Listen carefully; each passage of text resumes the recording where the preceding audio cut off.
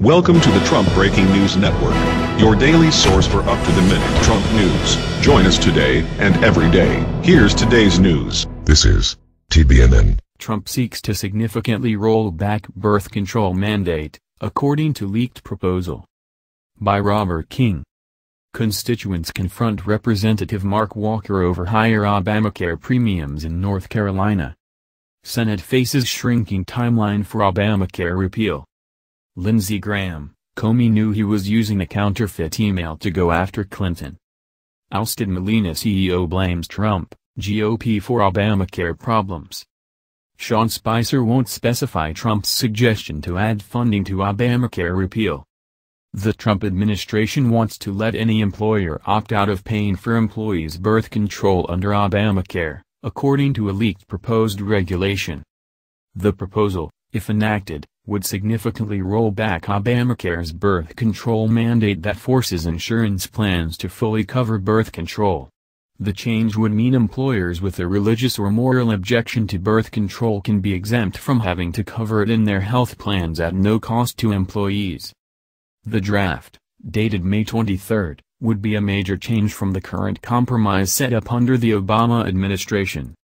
The administration already allows religious organizations, such as churches, from paying for birth control. But the Obama White House set up a compromise accommodation for religious nonprofits such as universities and charities. The employees at such organizations would still get birth control, but the government would pay for it and not the employer. If the proposed rule were enacted, any organization with a religious or moral objection to birth control would be fully exempt from the mandate. The proposed rule says that any closely held or not closely held for-profit company can get the exemption, a stark change from the prior rule.